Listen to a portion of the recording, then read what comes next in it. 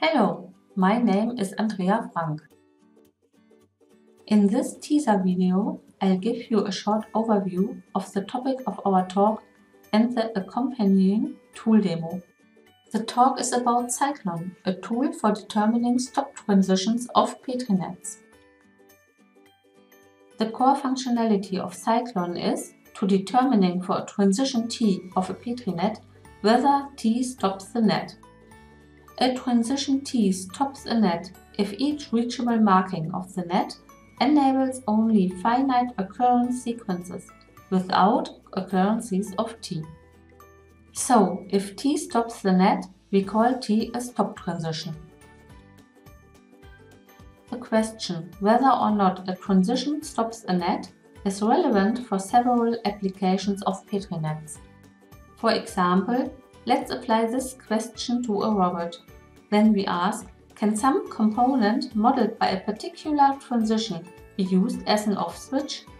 Or in other words, does it allow a regulated shutdown process?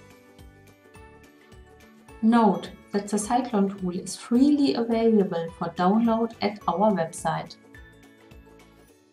In our talk and tool demo, we will introduce the Cyclon tool and illustrate some of its features.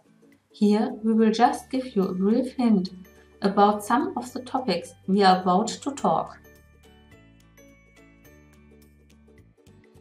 We will explain the graphical user interface of the tool.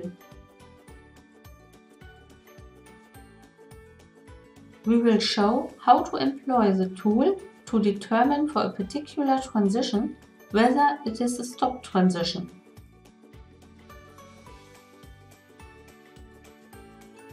We will show the detailed output of the computation and illustrate how it explains the computed result.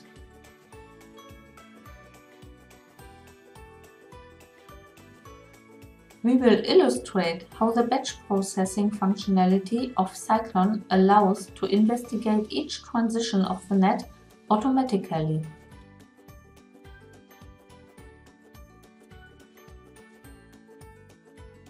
We will show how the graphical representation of basis solutions can help you to understand the computed results.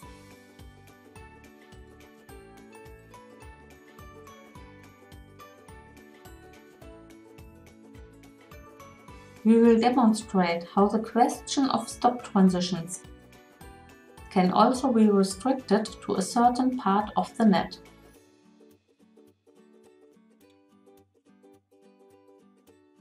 I hope that I have awakened your interest, and I will be pleased if you watch our talk and tool demo. See you soon!